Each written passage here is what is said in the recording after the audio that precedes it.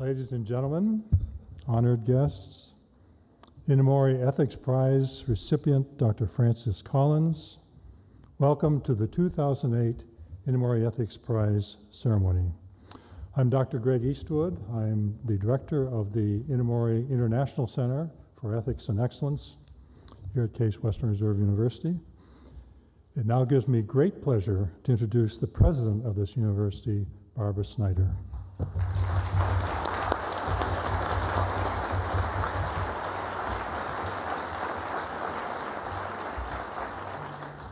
Welcome and thank you for attending the inaugural Inamori Ethics Prize ceremony. I'm pleased to welcome you to the inaugural Inamori Ethics Prize award ceremony to honor Dr. Francis Collins. Before we begin, I would like to recognize several distinguished members of the audience. First, of course, Dr. Kazuo Inamori, president of the Inamori Foundation. Dr. Inamori.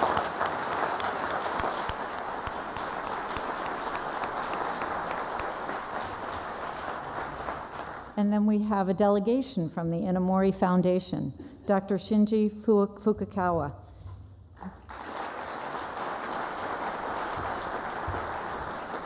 Dr. Fukukawa is Vice President of the Inamori Foundation and former Vice Minister in the Ministry of International Trade and Industry.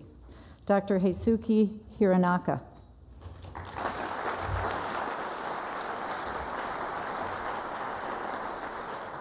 Dr. Hironaka is Director of the Inamori Foundation and Professor Emeritus of Kyoto University. Mr. Toyomi Inamori, Senior Managing Director of the Inamori Foundation.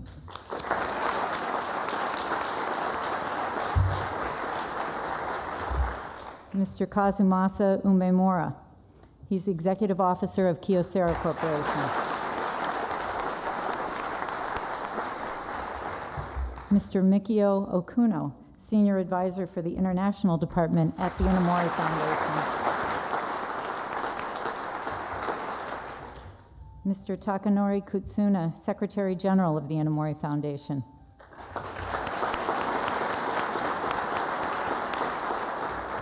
Mr. Kiyohiko Kagoshi, Director Manager, International Department, Inamori Foundation. And of course, Dr. Francis Collins, recipient of the Inamori Ethics Prize, and his wife, Diane Baker.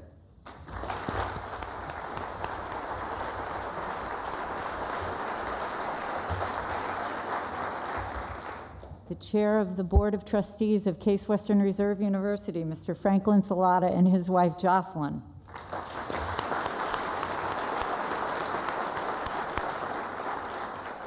And the chair-elect of the Board of Trustees of Case Western Reserve University, Mr. Bud Koch, and his wife, Katie.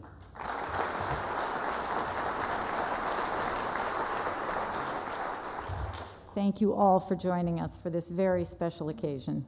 In addition to welcoming our guests, I would like to extend thanks to the numerous sponsors who have made this evening possible. You can review the full list of sponsors in your program. After our announcement that Dr. Collins was selected as the first Inamori Ethics Prize awardee, we received numerous proclamations and greetings from elected officials, including Governor Strickland, Mayor Frank Jackson, one from former Congresswoman Stephanie Tubbs Jones before her untimely death two weeks ago. The proclamations are on display tonight out in the Smith lobby, and I invite you to review them at your leisure. I can't share all of the wishes extended to Dr. Collins, but I would like to read the message sent from President George W. Bush. Dear Dr. Collins, congratulations on being recognized by the Inamori International Center for Ethics and Excellence with the 2008 Inamori Ethics Prize. Our nation is making groundbreaking progress toward new cures for diseases, and we will continue to lead the world in medical research that is ambitious, aggressive, and ethical. Your vision and integrity as a geneticist offers hope to millions of people around the globe and demonstrates the compassionate character of America. I appreciate your dedicated service and many accomplishments while director of the Human Genome Project. Your commitment to continue serving a cause greater than self is exemplary. Laura and I extend our best wishes on this special occasion. Sincerely, George W. Bush. here it is.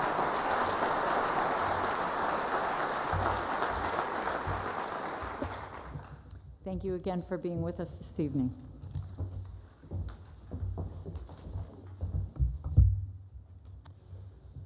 Now I'd like to tell you something about the Inamori International Center for Ethics and Excellence.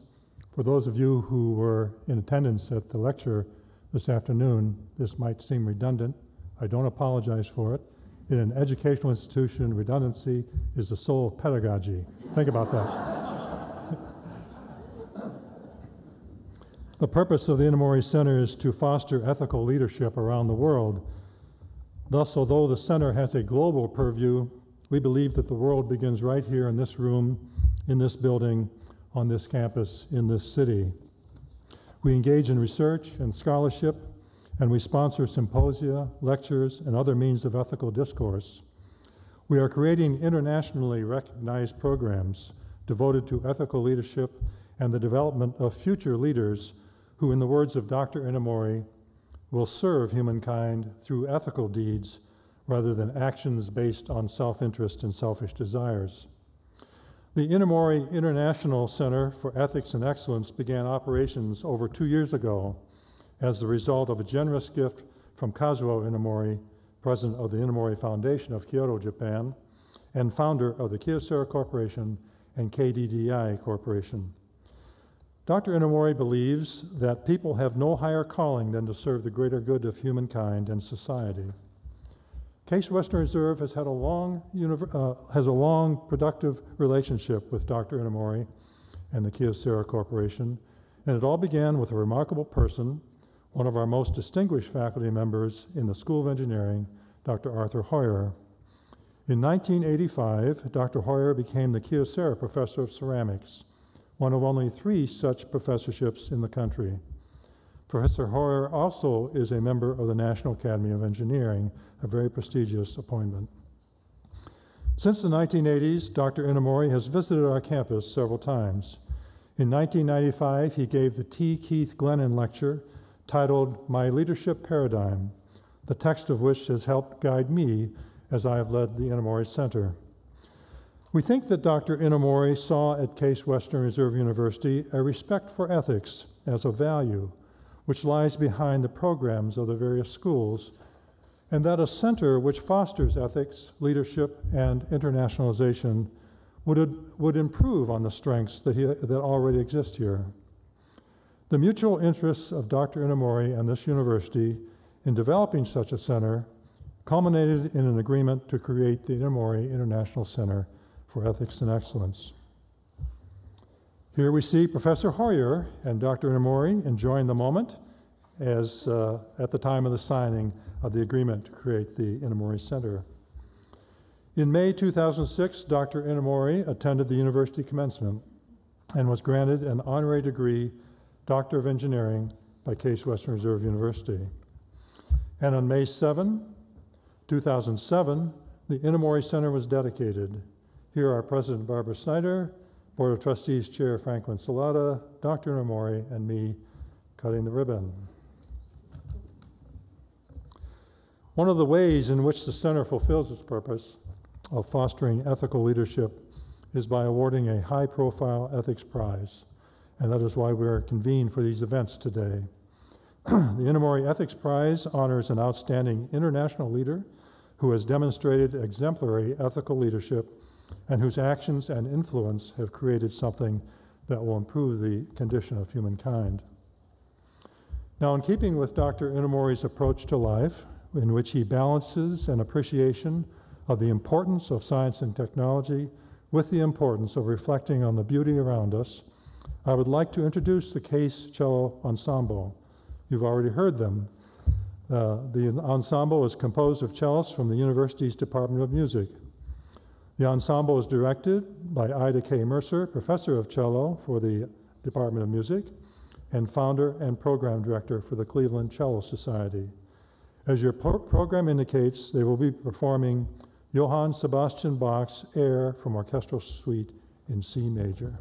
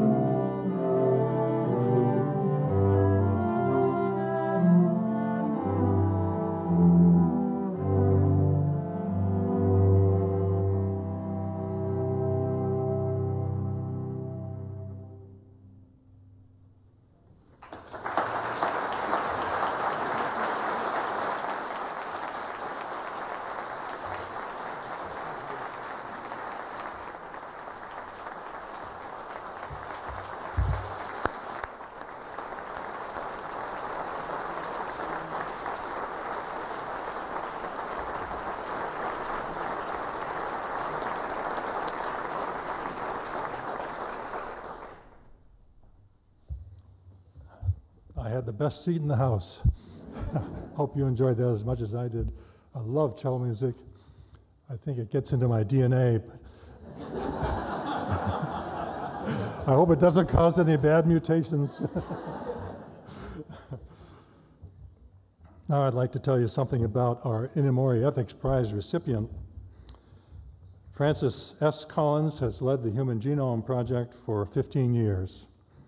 During that time, Dr. Collins has paid particular attention to ethical issues related to the Human Genome Project. Also, the Human Genome Project holds enormous potential for the improvement of humankind. Thus, Dr. Collins fits perfectly the criteria for the Inamori Ethics Prize. Of course, Francis Collins has not always been a physician-scientist. Here we see him at age 2 in 1952, about to respond to a reporter who asked, "Do you think that Watson and Crick have a chance to win the race to determine the structure of DNA?" Francis is reported to have said something like, "Yes." And sure enough, Watson and Crick did announce the structure of DNA the following year, 1953. Francis Collins was raised on a farm near Stanton, Virginia, the youngest of 4 boys. Listen to what he says about that in his book, The Language of God. "I was raised on a dirt farm in the Shenandoah Valley of Virginia. The farm had no running water and few other physical amenities. Yet these things were more than compensated for by the stimulating mix of experiences and opportunities that were available to me in the remarkable culture of ideas created by my parents." He dedicates the book to his parents, who he says taught me to love learning. Here we see Francis, age 6, contemplating his next stimulating experience. Looking back, Dr. Collins says, "I was born into this happy mix of pastoral beauty, hard farm work, summer theater, and music, and thrived on it." At first, he was homeschooled by his mother, whom he regarded as a remarkably talented teacher. He says, "Learning was never something you did because you had to. It was something you did because you loved it." At age 10, Francis moved into town and entered public schools. He says, "At 14, my eyes were opened to the wonderfully exciting and powerful methods of science. Inspired by a charismatic chemistry teacher, I discovered for the first time the intense satisfaction of the ordered nature of the universe. The fact that all matter was constructed of atoms and molecules that followed mathematical principles was an unexpected revelation, and the ability to use the tools of science to discover new things about nature struck me at once as something of which I wanted to be a part." Here's Francis, age 16, in his senior photo at Robert E. Lee High School, Stanton, Virginia. He seems to be gazing beyond the photographer, maybe to tonight, who knows? But Francis Collins is multi-talented and adept at working into his life many interests, intellectual and otherwise. Here we see him playing his guitar in a role in his mother's play, The Lady and the Unicorn. In 1966, Francis entered the University of Virginia, where he not only played in a band, but he also earned his Bachelor of Science degree in chemistry. From there, he went to Yale University and earned a master's and doctorate in physical chemistry. Next, he entered the University of North Carolina School of Medicine and emerged with his MD. After that, he engaged in several years of training as a resident in medicine, followed by a fellowship in human genetics and pediatrics back at Yale University. After all that preparation, Dr. Collins arrived at the University of Michigan in 1984, where he rose to become professor of internal medicine and human genetics.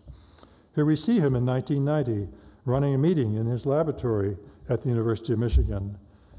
I bet you thought that was a script for the movie Gattaca behind him on the board.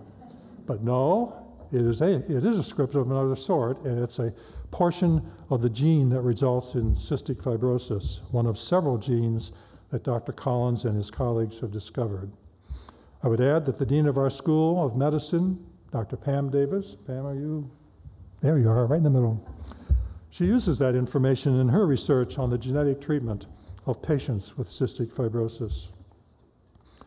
Early in his career, Dr. Collins volunteered as a physician in a missionary hospital in Nigeria. That experience influenced him to advocate for applying the results of genomic research to improving the health of people everywhere, not just in developed countries.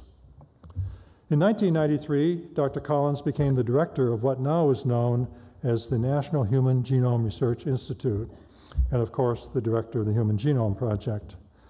That remarkable international project culminated in April 2003 with the completion of a finished sequence of the Human DNA Instruction Book containing over 20,000 genes. If you attended the lecture, Dr. Collins talked about 3 billion letters. Well, they make up 20,000 genes, so there's no discrepancy, I hope. Here he is testifying before Congress in support of the Genetic Information Non-Discrimination Act, which protects people from discrimination by health insurers and employers on the basis of genetic information, and which President Bush signed into law last May.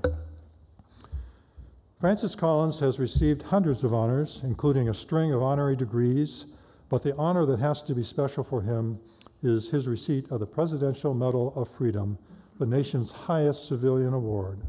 Here is President Bush bestowing the Presidential Medal of Freedom on Dr. Collins in the White House last November. The inaugural recipient of the Inamori Ethics Prize is a remarkable, multi-dimensional person, a physician, a scientist, a husband, a father, a musician, and a Harley biker. President Snyder, it is my pleasure to present Francis Sellers Collins, recipient of the 2008 Inamori Ethics Prize.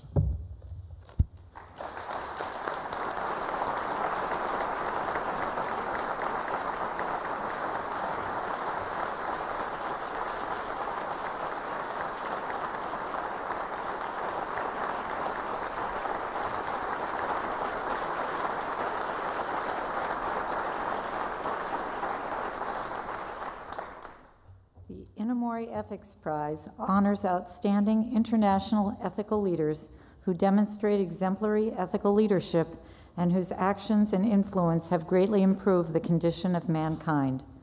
Dr. Collins, throughout your long and distinguished career, you have consistently emphasized the importance of ethical and legal issues in genetics, while at the same time working tirelessly to improve the lives of people worldwide.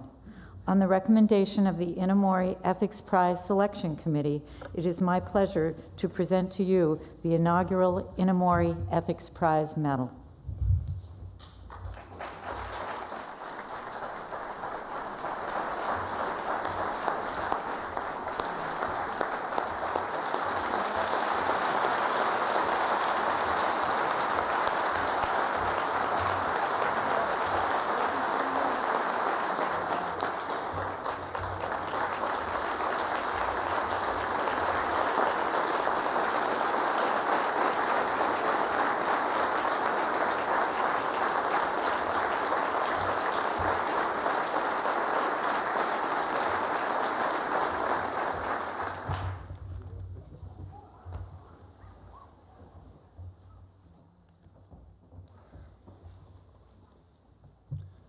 Well, it is indeed an incredible honor to be here this evening receiving this first ever Inamori Ethics Prize, and I would like to acknowledge the leadership in so many fields, and especially in this field of ethics, of Mr. Inamori sitting here in the front row, who has made this all possible, this center, this prize, and who I had the pleasure of getting to know just a little bit during the course of today. This is something I will always cherish. I will always remember today. It has been especially nice because of the chance that I've had to have some of my family members here and some of my former scientific trainees sitting out there, seeing your smiling faces decorated in tuxedos, which I never thought I would ever see. It is really a wonderful memory all the way around. So thank you from the bottom of my heart to everyone who made this possible. There's a wonderful Japanese proverb that I ran across at about the time that we were finishing the sequence of the human genome.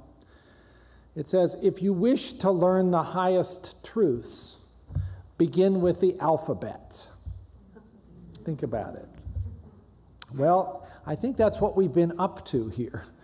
with the human genome, because it is a script and it has an alphabet, and we have learned it, and it's out there on the internet for all the bright minds of the planet to begin to figure out how to put it to good use, and they are very vigorously doing so. And that is the greatest dream that any of us had back in 1990 when this enterprise was just getting underway, and many people doubted that it could ever succeed. And yet here we are. And yet it is also the case, as we talked about this afternoon, that the science is not sufficient to guarantee that the public will benefit. The science can rocket forward, and people may in fact not receive those benefits and may even be injured if we don't coordinate that together with a clear understanding of what the ethical, legal, and social consequences of these advances might be. And in that regard, the chance that I've had in these 15 years to work with a remarkable cadre of scholars from bioethics, from social science, from law, from theology, all of whom brought their own particular perspective to this field and have put us now, I think, in a much better position to be able to say, we know what we're doing here, we're prepared for some of those outcomes, we've thought about it, we've tried to put policies in place to make sure that this helps people and doesn't hurt them. It hasn't been without its moments, I must say. When you try to get a geneticist and an ethicist to talk to each other in those first couple of meetings, it doesn't always go so smoothly. We all have our different jargon, we have a different way of thinking about problems. In fact, I'll tell you a very quick story, which is actually not true, but it makes a good story. About an ethicist who was a big thinker and liked to have big thoughts and liked to do big things to sort of see big pictures. And so not only was he an ethicist, he was a hot air balloonist. No comment about the hot air part. Now, that wasn't the point of the story, even though you might think so. So the ethicist one beautiful day got his balloon going and floated up into the sky, looked down across the beautiful landscape. It's a gentle wind blowing. It was a cool morning. And he was so caught up in the experience of looking at all this beauty around him that he rather forgot to pay attention about where he was going and how long he had been up there. And after a while, he realized he didn't recognize any of the landmarks, and he wasn't at all sure where he was. And he figured he needed some guidance, and it was now a fairly rural area, but he spotted down below him a farmhouse. And in the backyard of the farmhouse, he saw somebody working in the garden. And so he was now sort of coming down a bit so he could shout from his elevation of 50 or 60 feet down to this person in the yard, and he said, "Hello down there." The person was a bit surprised to hear this voice coming from the sky, but looked up and saw the balloon. And so the ethicist called out, "Excuse me, sir, can you tell me where I am?" And the person in the yard looked up and said, "Well, actually, you're in a hot air balloon about 50 feet above the ground." The ethicist was a little irritated about that. He said, "Excuse me, are you a scientist?" To which the guy on the ground replied, "Well, yes, actually, I am. How did you know?" The ethicist said, "Well, because you have just given me information that is 100% accurate but absolutely useless." The now revealed scientist was not amused by that comment. Said, "Excuse me, are you an ethicist?" The ethicist in the balloon, now being the one taken a bit aback, had to admit that he was. "So how did you know that?" he asked. "Well," said the scientist, "you don't know where you are, you don't know where you're going, and you're trying to blame it all on me." So you see, we have this problem of speaking to each other. But we've gotten past that, and the scientists and the ethicists have learned to speak each other's language and to appreciate each other's contributions in a way with the Genome Project that hasn't really happened before. And so as I, with great gratitude, accept this prize, I feel I'm really standing in for all of those people who over these years have dedicated their lives and their ideas and their willingness to work as a team to try to make this revolution in genetics a really dramatic one that is going to have benefits and not casualties. I'll finish with a quote that I'm fond of from Thucydides, one of those names you should not say after a glass of wine, but I'm still okay. So Thucydides, talking about this very kind of circumstance, and here's a motto I think that could very well be adopted by the Inamori Center, wrote the words, "The bravest are surely those who have the clearest vision of what is before them, glory and danger alike, and yet notwithstanding go out to meet it."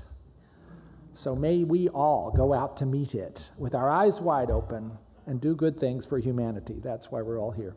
Thank you all so much.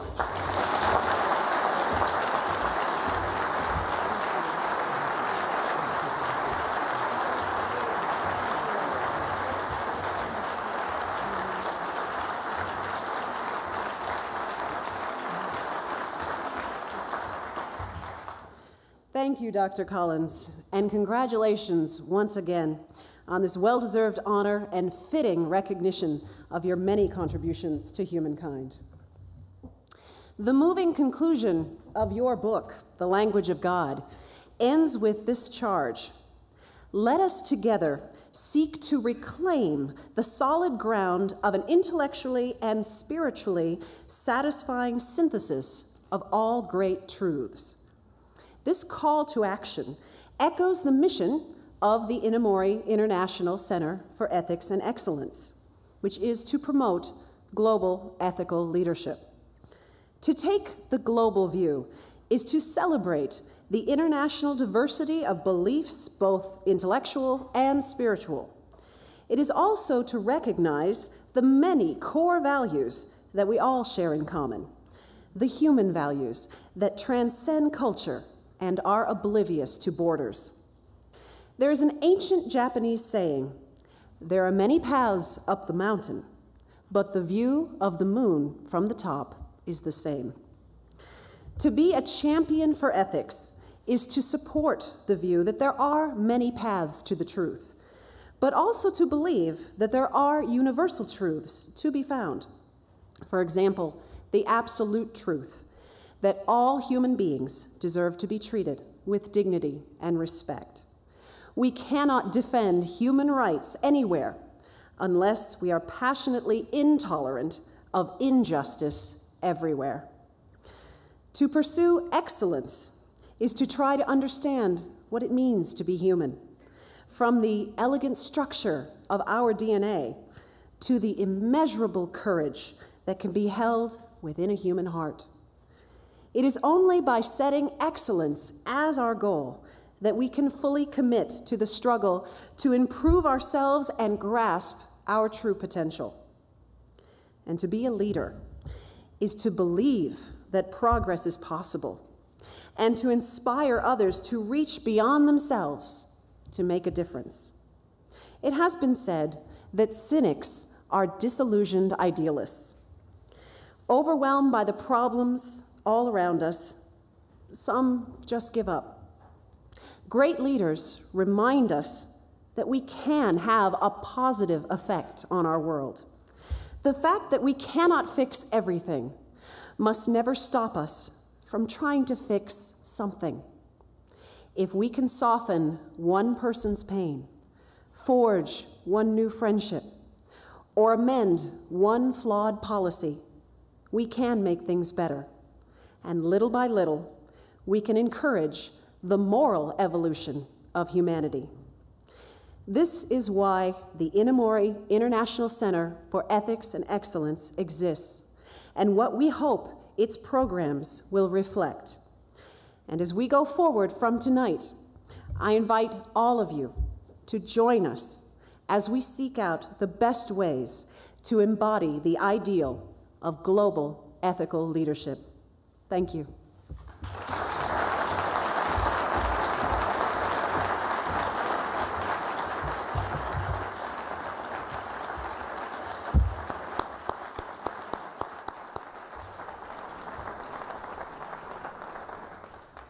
I think we just glimpsed the future. Shannon, of course, will be taking over from me as the new director of the Inamori Center shortly. I think you will agree that the center is in very good hands and the future is bright. Thank you all for coming to help us celebrate the inaugural awarding of the Inamori Ethics Prize. Please enjoy the rest of the evening. Thank you.